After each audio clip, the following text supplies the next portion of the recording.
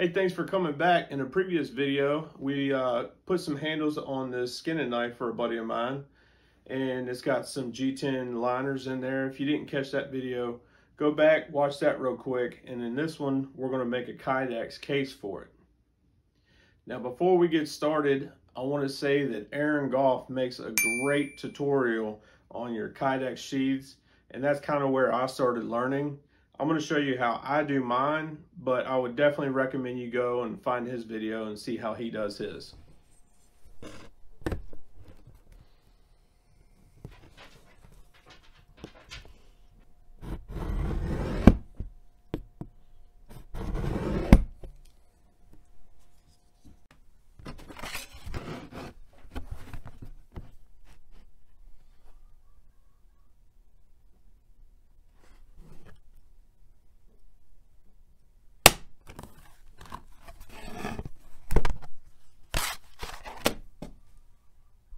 Alright, so you got to heat them up. You can put them in any toaster oven, but I bought this big one that has a nice opening I can put several layers in, and I've customized it. All of this is completely new because they're not famous for being super accurate, so I've completely redone one to my liking, and you can find plenty of videos on that, on how to do it, how to wire it up, but maybe I'll do a future video of it as well. I've wrapped the whole thing with insulation on the inside, and I put a new thermocouple in there. I've got a new PID controller, power switches. This just came with it, so I went ahead and put it on there, and a way for the heat to escape. Now this press that I've built is really simple. It's just got a hinge on it right there in the middle, some scrap pieces of wood, and this heat resistant foam I just bought on Amazon. It was not too expensive. Anything that you have that will apply pressure to it will work. Okay, so kydex has a certain temperature that you want to heat it up to, and you can shoot a temperature gun at it, or you know, set it to a specific degrees whenever you're setting your oven. But as long as it's pliable like this and it moves around, it's pretty much ready.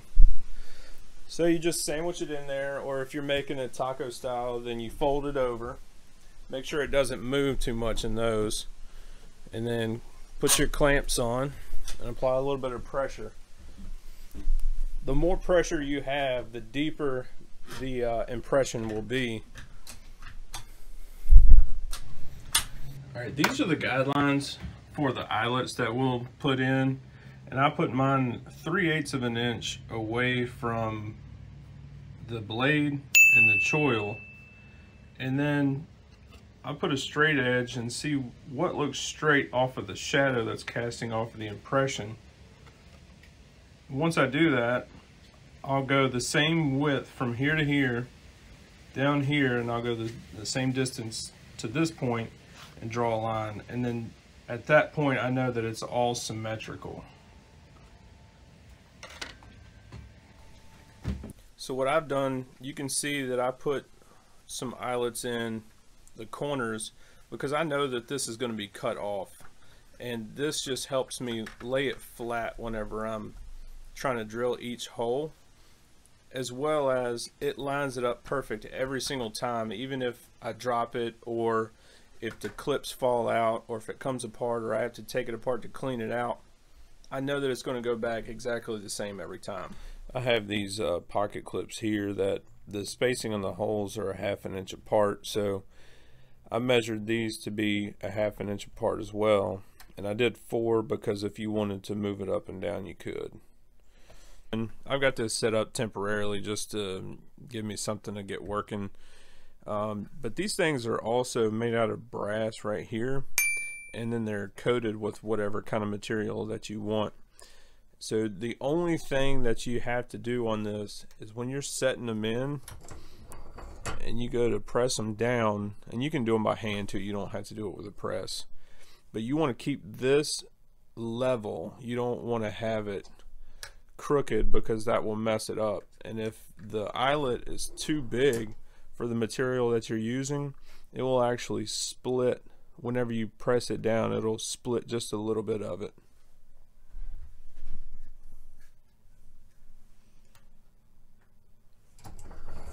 So just make sure that your center and this is level,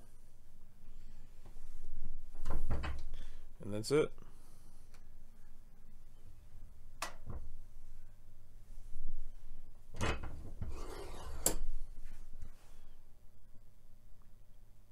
And whenever you put these in, they're going to be a little bit different in size. You've got one there, and then a little bit different over here.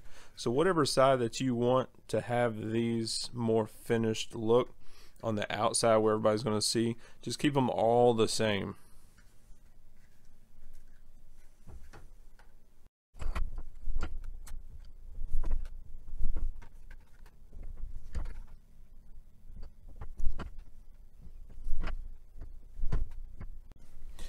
Okay, so now I've just went to the bandsaw real quick and removed the bulk of it around our guideline here that I've drawn on with a pencil, and that just saves time and saves a little bit of the belts that I use. And then I'll take it over to the belt grinder to do the rest of the work.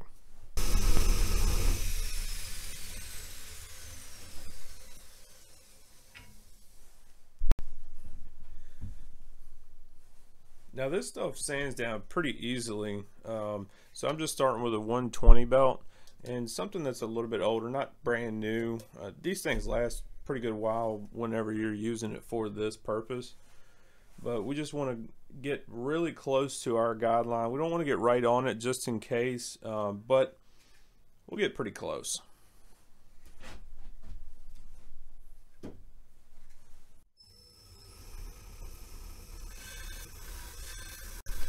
Alright, now that you've got 120 grit down, you got pretty close to your guidelines. You just want to clean off some of the clippings off of the edge that'll build up and it'll kind of melt away.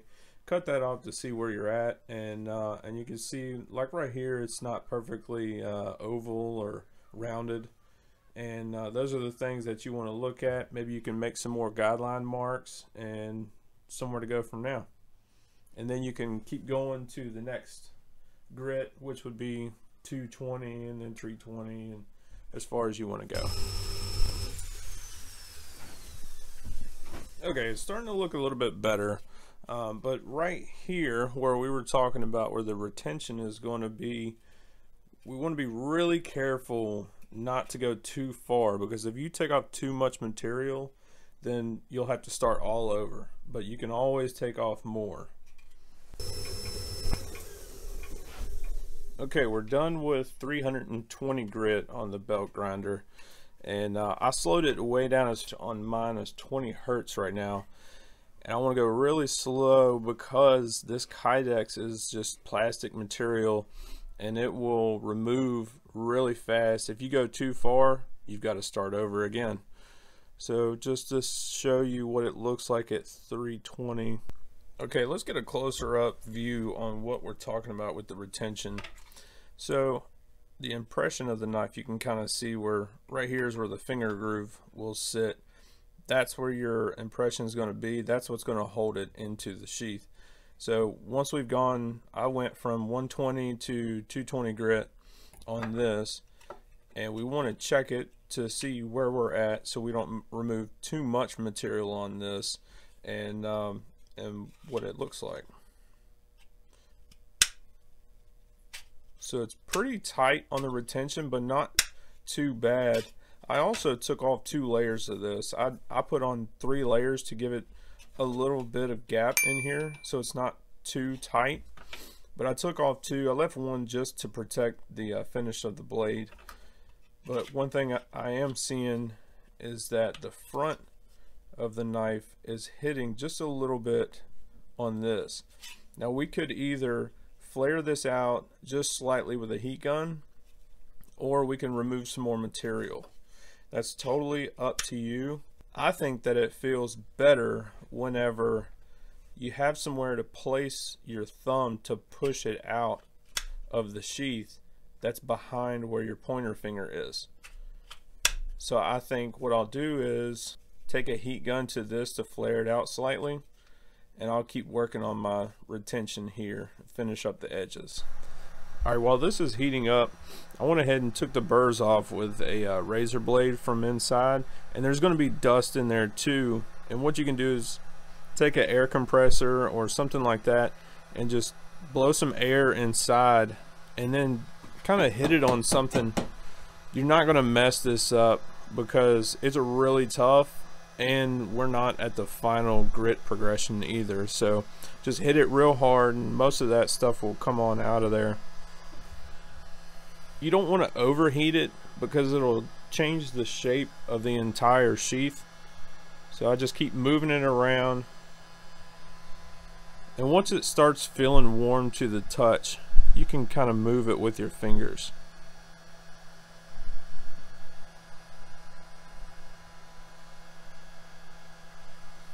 And I just want to make sure that that front of the handle is not getting caught up here. That's it. I went ahead and took it down to 400 grit on the belt sander, and at this point I'm going to just do hand sanding. I'm going to do 600 grit just to get all these marks out and make sure this is nice and rounded so it's not going to scratch up the knife when it goes in, and then we'll just put it on the buffing wheel and it'll be done.